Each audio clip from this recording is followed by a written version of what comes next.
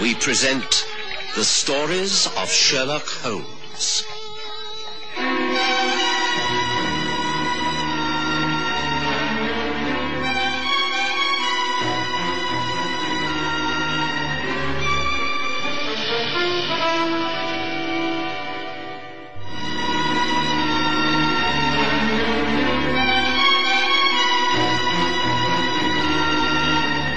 It was at the beginning of 1886 that I opened my surgery in Maida Vale in Paddington. The rooms were quite small but well equipped, and my practice began to flourish from the very first day. The place suited me admirably, for I was still living at 221B Baker Street, a brief half an hour's walk away, and I found the daily exercise most beneficial. I'd only been working there a matter of a month when, on a blustery January morning, the outer door burst open and a young, poorly dressed stranger staggered in. He collapsed, and before I had a chance to examine him, he died in my arms. There was nothing I could do but send for the police, and, as I thought I caught his name, for Sherlock Holmes. Holmes arrived by hansom cab immediately. He's dead all right, Watson. And from that wound in his side. A knife wound. An attempt at an upward thrust between the ribs straight to the heart. But it was deflected, but still fatal. You see, I've merely removed his cape and jacket. He's lost a considerable amount of blood. You don't know this man? He's not a patient of yours? No, I've never seen him before in my life. And yet you say that he mentioned my name. Well, the inference would be that he knew who you were and of our association. Otherwise, why gasp out the message? Can you remember the exact words? Well, it's a bit difficult to say for sure. He was dying, poor fellow, but as far as I could make out, he said, "Tell Holmes that there is snow at Brendan Woods." It doesn't make much sense to me. I know we had a severe winter and there's been a lot of snow, but why mention Brendan Woods? You're sure that he said nothing else? No, that's all. He just repeated the phrase and then he died. I got hold of a couple of the boys outside near the canal and paid them to go first for you and then to the police station. Well, I'm very glad I got here first. Usually I'm only called in once the police have carried out their examination and ruined all the clues. Well, before they arrive, I should like the opportunity to study the dead man. You said that you had touched nothing. No, nothing at all. I've just examined the wound, staunched the bleeding. Otherwise, the body lies where it fell. Ah, good. Now, to start with a thorough examination of the clothing. The police report on the body itself will be accurate enough. That can come later. Very well, Watson, I shall start with the shoes and work upwards. Holmes had about 15 minutes before the police arrived, and in that 15 minutes he went over the body of the dead man, examining every part of his clothing. He scraped earth away from under his boots. He took threads from the cape that lay beneath the shoulders, studied the contents of the pockets, making a careful note of each detail in his notebook. Eventually, he was satisfied and was able to stand back with some satisfaction when Inspector Gregson of Scotland Yard took charge. You've concluded your examination, Holmes? Yes, as much as I could without moving the body. The man is unknown to you? Completely. All right, men. That's it. Nothing in his pockets that gives any identification? Not a thing. There's a wallet, but it contains only sovereigns. That's right. A few florins and loose change. Cheap handkerchief, penknife, bunch of keys. That's curious. Nothing else? No, that's why it's so curious. It's as though the man was determined to remain anonymous. There are not even name tags on his clothing. Even the maker's name inside the collar of his cloak and jacket has been removed. Now, that is most unusual. I think we shall have a job finding out who this man is, Gregson. We'll do our best. Might I make a suggestion? What is it? Try the French police, the Sûreté. Why do you say that, Holmes? Well, while his clothing has no maker's tag, the cut of the jacket is unmistakably French. The boots and trousers are not. They could be purchased anywhere, but there is a look of a Frenchman about the fellow. It's worth sending a description of him to Paris. Very well, I'll remember that. Thank you, Holmes. Is there anything else? I don't think so. I'd like to hear the result of the post-mortem and, of course, any other items of news that may spring from this man's murder. Quite. We shall keep you informed. All right, men. We can go. By the way, Gregson, have you made any progress on the Isle of Dogs smuggling case? Mr. Lestrade is the matter in hand. He hasn't reported anything lately. I think he's up against a brick wall, if you ask me. No progress for some months. Well, I'd like news on that also, if it's not too much trouble. Tell Lestrade I'll be calling upon him shortly. Very well. Come on, you men. Get him into the police van. Good day to you, Holmes. Dr. Watson. Good day. Good day. Oh, Holmes, it was a fine way to start the day. What on earth does it all mean? I've no idea at the moment, Watson. There's insufficient data to formulate any theories, but I think we must not waste time. Are you able to leave these rooms for the next hour? I have an appointment at noon. As long as I'm back here by then, yes, I can spare time. Why, Holmes? What are we going to do? Find out where this man came from. Shouldn't be all that hard. He's been bleeding profusely. Although hunched up with a hand over his wound, he must have left a trail that can be followed. And the police have now driven away. We can continue in an uninterrupted fashion. Get your coat on, Watson. Bring a couple of stout sticks. Let's hope we shan't have to use them, but one never knows. Come. There's no time to lose. It's seldom that we have a fresh path to follow. Let's take advantage of it. Hurry now, Watson. Hurry. I did as Holmes instructed. Within 5 minutes, my rooms were locked, and we were out in the street. Once again, I watched and admired Holmes at work. No one would ever have guessed that we were not simply taking a morning stroll. He seemed not to be looking at anything, although his eyes were everywhere. Sometimes he would pause, and with a nonchalant gesture of his stick indicate a spot of blood on the paving stone or a smear against a wall. We walked down Warwick Avenue and across Harley Place Bridge over Regent's Canal. There, Holmes stopped, and with a slight nod of his head, indicated some stone steps that led down to the water. At the bottom of the steps, a gravel path showed clear footprints.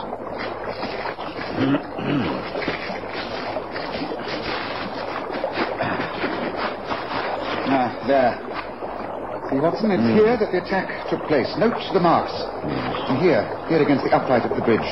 Blood. Yes, here is where our friend was ambushed and attacked. I should say by 2 men. 2 men who had lain in wait for him. Yes, they must have known he'd be coming here along. So they concealed themselves in an alcove of the cement bridge. And they waited for at least 20 minutes before pouncing upon him. How do you know that, Holmes? Cigarettes. Look at the stubs and the matchsticks. Yes, at least 20 minutes. Maybe more.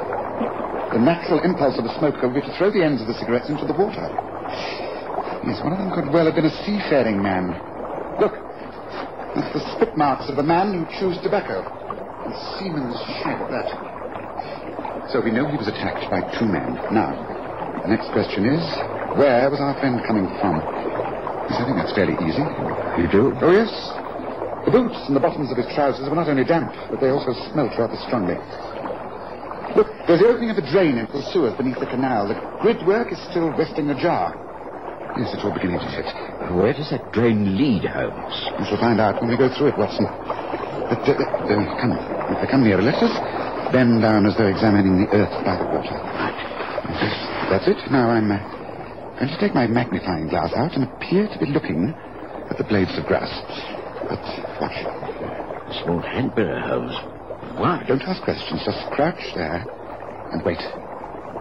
Yes, don't turn around. Don't move, Watson. We're being watched. There, from the top of the bridge. There are 2 men noting our every move. Yes, I can see them quite clearly in the mirror. They could be the 2 men responsible for all this. What do we do, Holmes? We wait for a while, and then we shall give them the slip. But for the moment, let us pretend we're completely unaware of them. They're just as interested in us as we are in them. You know, this has all the elements of a most unusual case. What do you think they're up to, then? Well, what's it look like? We're trying to work out what happened. They must have followed the trail there. We should have finished him off proper and dumped the body in the water. The governor will say you made a right mess of this, Soapy. Me? Why me? I did what you told me to. If you hadn't got in that fight with him... We was told to stop him, weren't we? Plenty of ways of doing that without schooling him. And not doing a clean kill, either. I thought I'd done him in.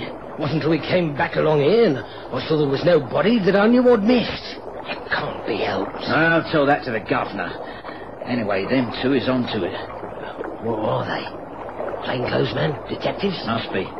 We do. Keep out of the sight, then follow them. Look, there they are. They're straightening up. Walking along the canal path. Come on, let's follow. Now, don't look round. Don't worry about being followed, Watson. We should get rid of them quite easily before calling upon Mr. Woods. Calling upon Mr. Woods? Well, I don't know what you're talking about, Holmes. Watson, we'll continue to take things at their face value, won't you? The dying man's message. Snow at Brendan Woods. Brendan Woods is not a place, Watson. It's a person. It's a man's name. Oh, I see. Never thought of that, but... Snow. Snow is the underworld's name for the white powder, Watson. Dope. Drugs. Brendan Woods has something to do with dope smuggling. That's why I asked Gregson about the Isle of Dogs case. Come on. Let's get rid of these tiresome followers, shall we? I was never able to keep up with Sherlock Holmes' powers of observation and deduction. His reasoning was always logical and usually correct, but at times I found it bewildering. However, I had learned not to query his decisions, and so on that blustery January morning, I followed him swiftly down the paths of the Regent's Canal, through a labyrinth of highways and byways, until he had shaken off our two followers. Before I knew it, we were back at the same spot under the Howley Place Bridge. I think we've got rid of those two tiresome gentlemen, Watson, so shall we take up the trail again? In through that grating over the drain, I think. Come on.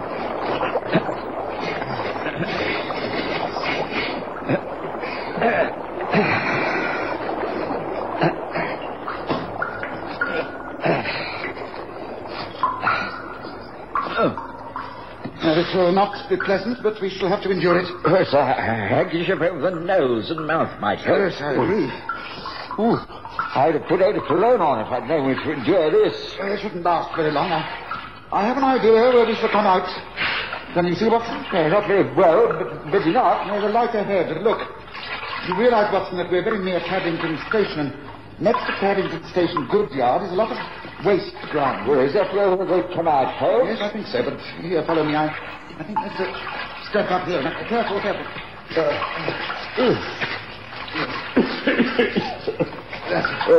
Now, this paving stone above has been moved. Yes, recently, so it should lift up and slide over. I think I can manage it. Just stand back, Watson. That's it. Come on, it's quite easy. Just pull yourself up. Come on, Watson. Let me give you a hand.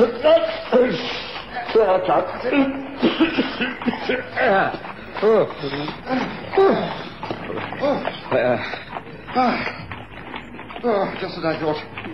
Yes, the courtyard. Look at that sign, Watson. Brendan Woods, Dragon Boatman. Well, you're right as usual, Holmes. It is a man, and he must live here. Yes. In this house in the yard, yes. Come along, let's see who's in charge here. Very rough sort of neighborhood, Holmes. You say, very near the station. What do you want? How did you get in here? You should have come to the front. Mr. Woods doesn't like strangers in his yard. We are the police. You must let us in. We need to talk to Mr. Woods straight away. Police? Well, I'm Mrs. Paddy. I'm just the housekeeper. I don't know nothing about what goes on in these parts. I ain't done nothing. Take us to Mr. Woods, and I shall be more inclined to believe you. Oh, well, all right, then. Come on in, then. Mr. Woods, he doesn't normally see no one. He's bedridden, you see. He has been for some years. Never leaves the house. And I don't rightly like to disturb him so early. Early? It's nearly lunchtime. Well, I never go into him until after 12 o'clock. Sleeps a lot, he does. Here are. There's two gentlemen to see you, Mr. Woods. I think... Oh, my God. I shall never forget my first impressions of that room. It was large, but so cluttered with bric-a-brac that it looked like a junk shop. Facing us against one wall was a heavy brass and iron bed. Under the patchwork counterpane lay a frail old man.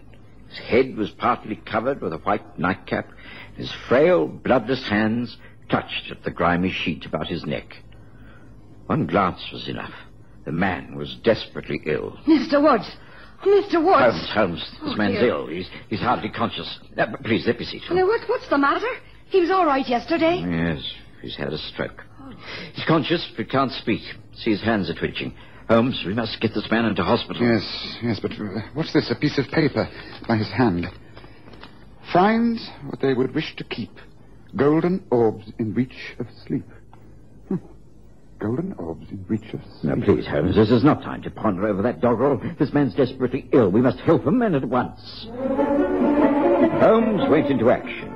He immediately handed the housekeeper a sovereign and gave her clear instructions. A carriage ambulance was sent for, and the old man was removed.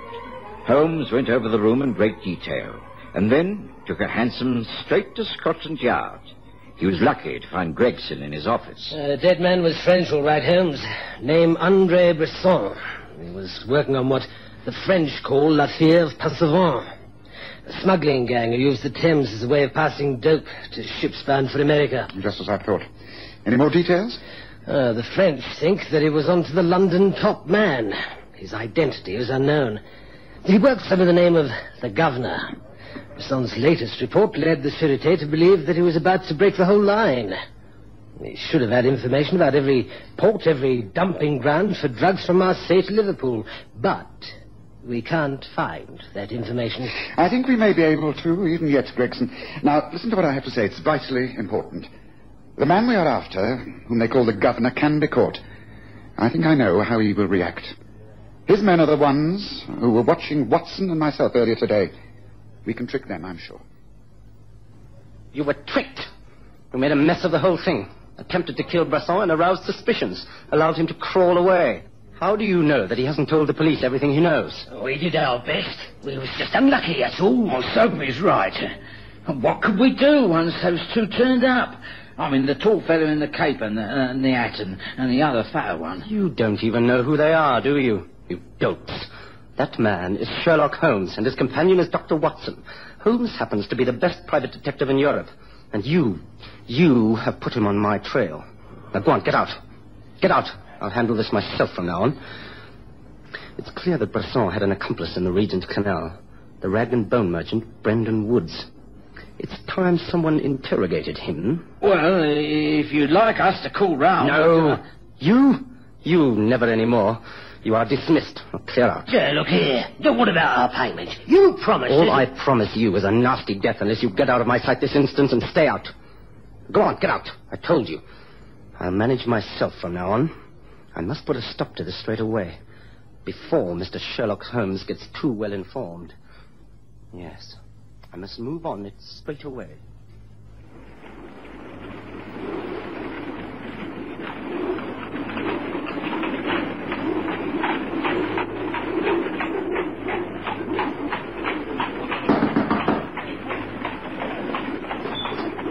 Yes, what is it? I have an appointment to see Mr. Brendan Woods. Can you kindly take me to him, please? An appointment, have you? Oh, well, I suppose it's all right. Very well, then. Coming. Follow me. There we go. He's through here. He's been very ill, he has. You better not stay too long. He can't get out of bed. He can hardly talk. In here. Remember now, don't stay too long. You are Brendan Woods. Oh, what do you want with me? Who are you? Never mind who I am. I'm here because I have good reason to believe that you have been conspiring against me. What do you know of the man, André Bresson? I've never heard of him. Don't lie to me. He was here several times. He called upon you and enlisted your help, didn't he? He gave you information and used your rag and boneyard as a ground to conceal things. I don't know what you mean. Yes, you do. You know all right. It was very clever using this place. An ideal spot to spy on all the transactions that we've arranged with the goods yard and the river. What do you know about La Fièvre Passavant? I don't know what you mean. I'm an old man. I'm ill. You got no right to come in here like this. Shut your mouth, you old fool. You must know all about Bresson. He was a spy from the French police, and he must have left certain information here. Information and a sample of the goods we trade in. What do you want? I want those goods and anything that Bresson may have written about our organization. Don't say that you are ignorant, because I know you are not. We've had our eyes on you for some time. Because you were weak and old, we thought you were harmless. But now I can see that you're a scheming, evil old devil who is behind some of our failures. Well, there's always one way of taking care of that. See, this knife? No, I can't tell you anything when I'm dead. Then if you value your life, speak now. Take this. It's all I can tell you. Find what you would wish to keep Golden orbs in reach of sleep. Golden orbs in reach of sleep. What the... yes. Golden orbs. The brass knobs of the bedstead. They're within easy reach of the bedridden man, half asleep. The brass knobs on the top of the iron bedposts. Clever. Well, we shall soon see. It's no good. What? Stay exactly where you are, hands on the bed rail. This gun is at your head, and I promise you one move and I'll blow your brains out. All right, come in, Gregson, Watson. Right, this is the man. Take him away. Congratulate me, Gregson. The rag and bone man has just caught the governor.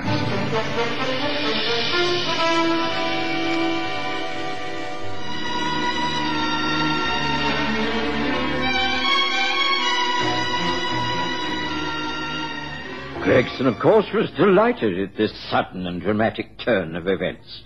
The place suddenly seemed to be swarming with policemen.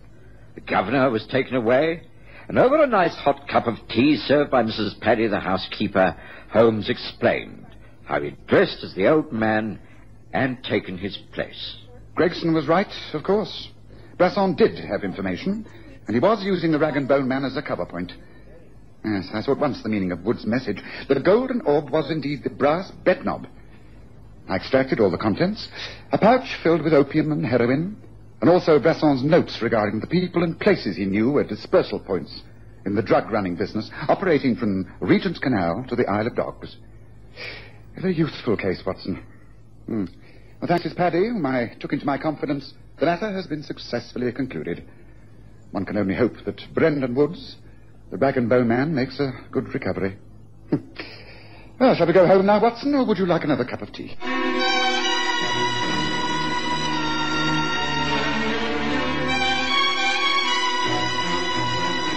Listen again next Sunday to The Stories of Sherlock Holmes, with Graham Armitage as Holmes and Kerry Jordan as Dr. Watson.